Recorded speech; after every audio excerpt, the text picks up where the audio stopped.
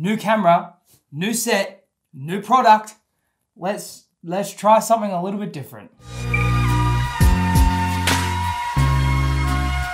What's going on, guys? My name is Kyle and welcome back to the game department. We have a brand new look, baby. Everything looks very different. We got a new camera. The set looks different. Got some lights and stuff. We got an overhead.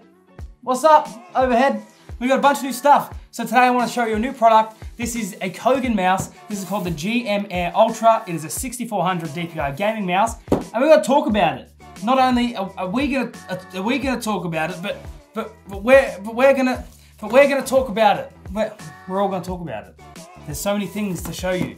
We're going to talk about it. I'm very excited, if you couldn't tell. We haven't even opened the mouse yet. I'm just excited for change. So let me know if this change is something that you're also excited for, and we'll get into talking about the mouse. So let's open it. Now this mouse itself, it looks like one of those honeycomb mouses, if you understand that idea. You probably can't see it from the reflective. We're gonna open it up, and then you guys can see it, because I mean you can't. It's reflective. It's reflective. They can't. You can't see it because it's reflective. Trusty knife time. Let's get this bad boy open. Beautiful.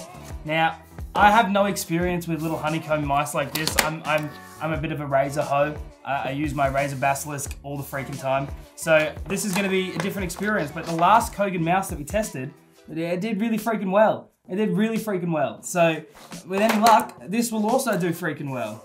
Okay. Now you guys might be able to see it a bit better because because now it's not reflective. So this is what the mouse looks like. Let's get all this packaging out of the way. Nice braided cable. So this is essentially what you get. I hope they can see that. It's a nice little honeycomb design. Look at that. Simple, beautiful little braided cable. I mean, I think it looks good. I think it looks good. It feels good. It is definitely light. Definitely light. I would love to know what this weighs. Let's find out. I'll be back 1 second. Okay, let's find out. So, now obviously scale's gonna sit at 0. I'm not gonna weigh the cable, I'm only gonna weigh the mouse portion because obviously that seems like the most important part. So currently we're sitting at 65 grams. Can you see that? Can you see that? You probably can't see that. 65 grams, baby. That's a steal, dude. That's a steal. That's really light. That's super freaking light. Now overall, the quality of the mouse feels pretty freaking good. The braided cable is actually much nicer than I thought it was gonna be. Obviously with cheap braided cables, you obviously think they're gonna be rubbish. This is nice and soft. It feels quite durable. Obviously that's subjective because it probably would change if I pulled on it really hard, but why would you do that with the mouse anyway? But overall, the mouse looks pretty great. There's no real imperfections in the plastic. It doesn't look cheap. The buttons feel good. Oh, did I speak too soon? Oh, I think I spoke too soon, ladies and freaking gentlemen. The left click, really nice. You probably hear that. Listen to this. Satisfying. The right click, that is spongy. Spongy, dude. That doesn't feel good at all. The left click is just so nice. It's so satisfying. So satisfying. But that right, I don't like that. Maybe mine's a dud, but we won't give up on it yet. We won't give up on it. It does have 2 side buttons on here. Obviously you can assign these to different tasks, whatever you want to do. Overall, it doesn't feel too cheap. Obviously when you buy a gaming mouse that's 30 bucks, you question the quality. And if you don't question the quality, then I want to shop where you shop. But I mean, look, overall it does feel really, really nice. I want to chuck this into the computer and see how it performs side by side to a mouse that I've paid a little bit of money for. I think what we'll do, I have a Razer Basilisk downstairs. I think we'll chuck this in the computer next to the Basilisk and see how it goes. Obviously, it's not gonna be a very fair comparison because this is a $35 Kogan gaming mouse and the Basilisk's a Razer product that are obviously known for making good peripherals. So it might be an unfair fight, but we'll give this little dude enough of a chance. We'll give him a chance. Okay, we've teleported downstairs. We're in the office. It's plugged into the computer. Let's have a look at it. So before we get started, I'll quickly show you how to get the software on Kogan's website. It's very, very easy. If you go here to the sale page, this is the mouse, $35.99, was 80 bucks. That's a steal. Now, if you scroll down, you're gonna see on the little list here, it says download the driver.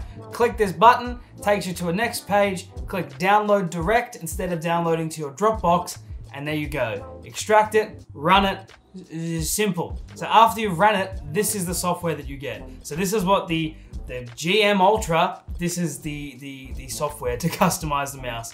Now, even immediately, I'm gonna quickly show you what the two mouses look side by side. Now I have a Razer Basilisk, as I said before, and the GM Ultra from Kogan is side by side. So you can see shape and size, they are pretty similar. One's not overly bigger than the other, but as I said before, the GM Ultra actually feels a little bit nicer in my hand. I'm not sure if that's just because I'm opening something for the first time, but we'll see how it goes within the game. So looking at the software, there's a bunch of different things that you can do, from your lighting to your key assignment, macros, and even your advanced DPI settings. Now, I really like the way they've actually done this. With Razer, you've got your DPI settings, which are these two little switches on the top of the mouse, so you can cycle through your DPI settings this way.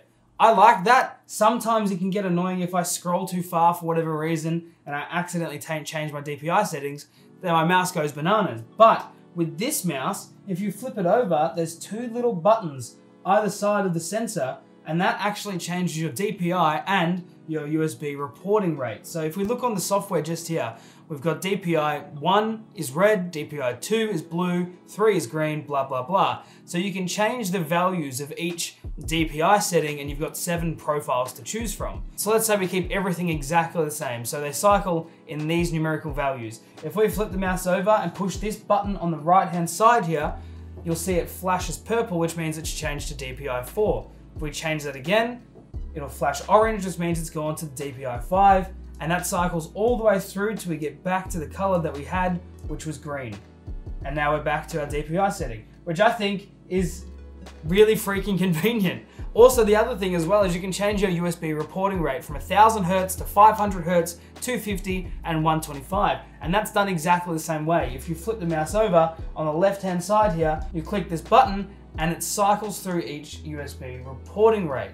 So we're gonna go back to 1000. I'm not sure what the red means because it doesn't really have a color assigned to that reporting rate.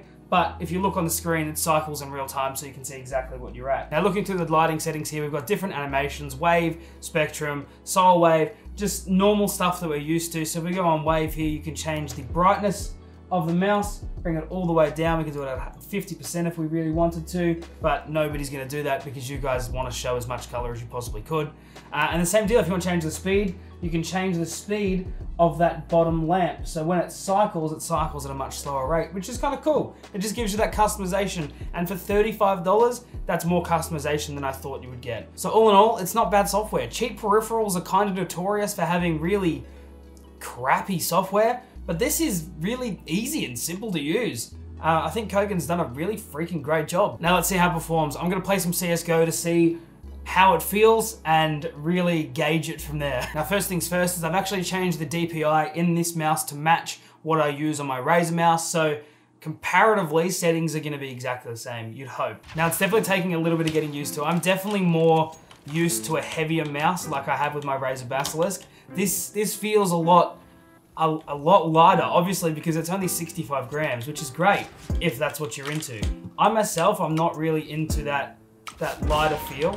It just feels like I don't have as much control as I do with the mouse that I use, but I think that's just gonna be personal preference, realistically. It's actually doing really freaking well.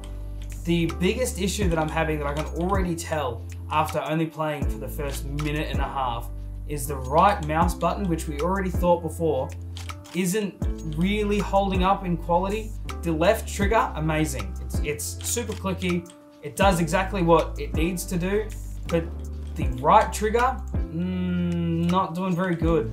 It feels hella spongy, really kind of gross, if I'm honest. Okay, look, it didn't do as bad as I thought it was gonna do, but it didn't do as well as I would have hoped. So let's jump back upstairs and we'll go over the results. So how did it do? Now listen, I'm kind of happy, but I'm kind of sad at the same time. Let me explain. The mouse feels really good. It genuinely does. I'm not really the honeycomb kind of guy. I haven't ever had one of these mouses before, so maybe I'm missing something, but it is super comfortable. super, super comfortable. I don't know if it's just because this size of the mouse fits my hand really well, and maybe when I bought the Razer Basilisk, I bought the wrong kind of mouse for myself, but it does feel very comfortable.